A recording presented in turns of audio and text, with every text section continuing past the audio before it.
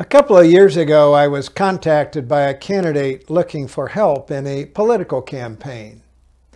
As he told me about his thoughts on the campaign strategy, he said he wanted to talk about the theft of the 2020 election and the COVID-19 hoax.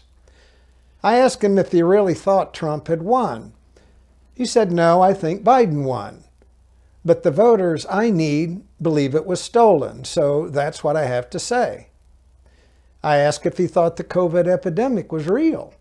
He said yes, but the voters I need believe it was a hoax, so that's what I have to say.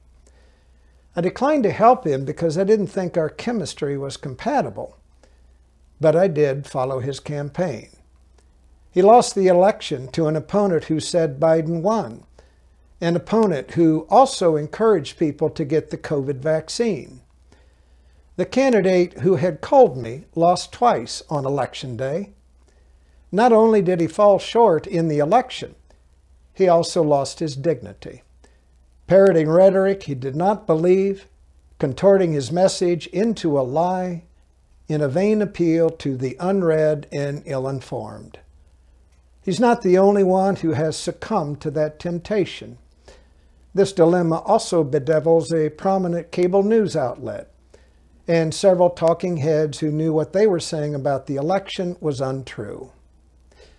The issue raises a question relevant to anyone who's running for office.